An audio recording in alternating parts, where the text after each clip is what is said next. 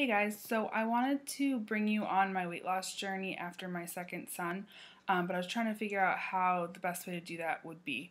So I'm kind of gonna do a couple of vlogs with background about how I lost weight with my first son and how my pregnancy was with my first son, and then how it's been different with my second pregnancy, and then my plan for my weight loss for my second pregnancy. I am right now about 38 weeks pregnant with my second son, so that weight loss journey will be happening soon, hopefully. Anyways, I'm going to get right into it. If you have any questions or comments, please post below, and I'll do the best to answer them that I can. Of course, this is just how I did it or what I went through.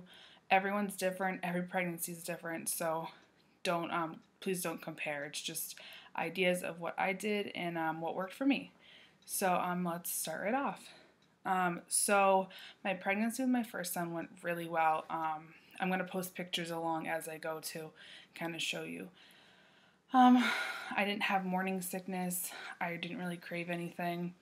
I definitely let myself indulge. I had what I wanted or felt like I wanted, but I didn't go like extreme, I just definitely enjoyed food a little bit more. I pretty much stopped working out right after I found out I was pregnant. I just didn't really want to as much, or didn't really as much in general. I'm not really sure why. But anyways, yeah, that's just the way it was. I would go for walks and stuff near the end of my pregnancy, like so I got pregnant with my first son in October, because I found out right after Halloween that I was pregnant. So the winter months, I definitely slow down on working out anyway, so I think that was kind of my excuse. And then once the weather gets nicer and got nicer, I was walking more. I live on a road with tons of hills, so wherever you walk, it's always a good workout. So once the weather started to get nicer in the spring anyway, I started to get more active and things like that.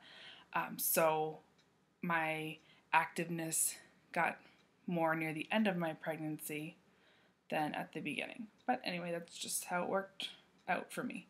I still gained about 45 pounds.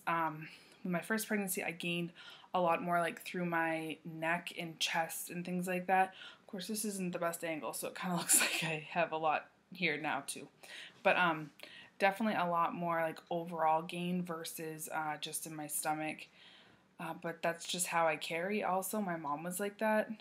But anyways, yeah, so that's kind of how my first pregnancy went. Like I said, everything went really well.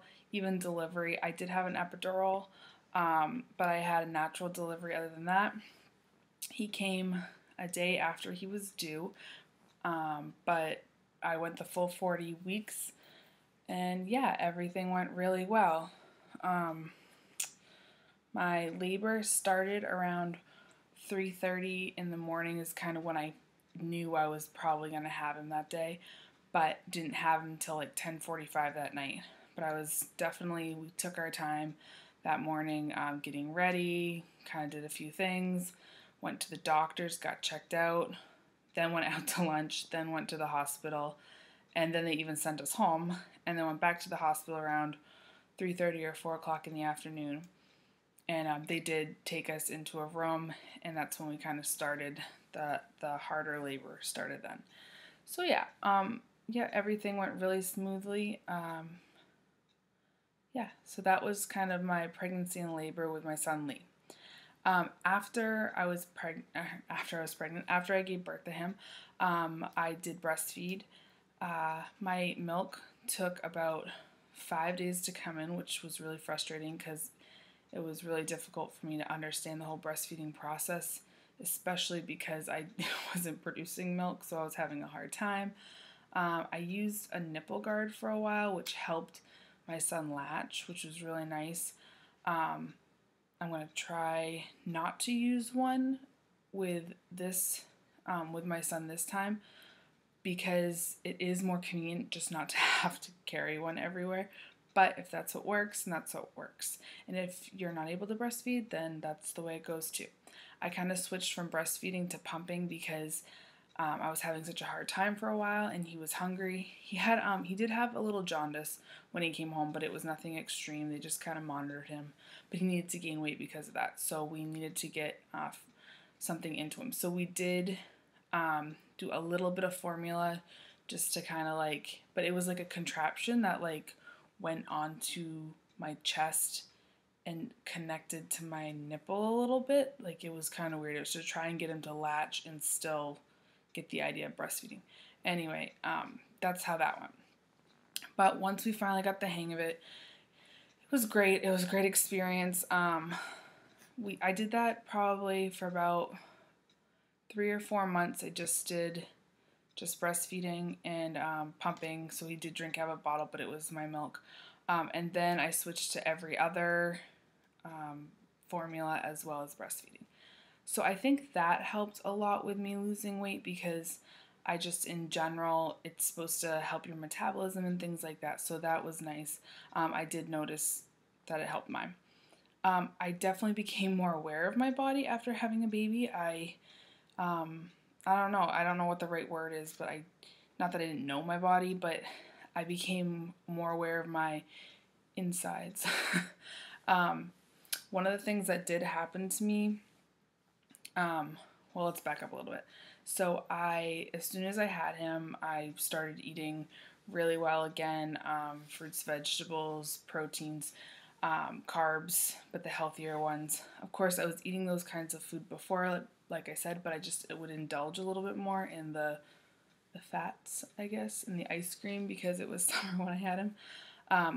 But yeah, so I ate well. I started working out when I could. I pretty much started walking like a week or two after. I mean, I wasn't running or anything, but we'd go for walks. It was still nice out, so I needed to get out of the house, and I have so much family around. I'd walk to someone's house and just things like that.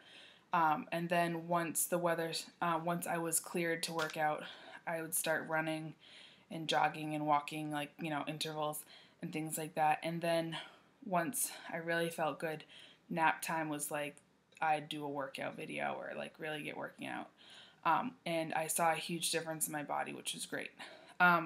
One of the problems that I did have was it was October, I don't know, it's the end of October. I got like a 24-hour virus bug thing where I couldn't keep anything down or anything in, and it wiped out all the good and bad bacteria in my intestines, and it was horrible. And I couldn't predict anything that would stay in my stomach. Even after I was feeling better, I'd still get a stomach ache if I ate something and I didn't even know necessarily what. So I definitely lost some extra weight then. I do, however, think that's when my milk production slowed down because I couldn't keep anything in me for nutrients. So it was kind of a catch-22. I think it slowed my metabolism down, but at the same time I wasn't able to eat nearly as many of the things that I could. So that helped me lose weight, but I wouldn't say that was a help by any means. But after I kind of got the handle on that, I, again, like I said, really understood the inside of my body. My whole digestion changed. I pretty much can figure out when I'm going to need to go to the bathroom daily, and if I don't, then I'm going to be bloated for the rest of the day. So things like that. It's weird. Your body changes internally and externally a lot after having a baby. My hips were a little bit wider, which I actually was happy about because I definitely had more of like a straight figure, I thought, at least. So that was kind of nice. But yeah, so that's pretty much my first pregnancy and postpartum for after.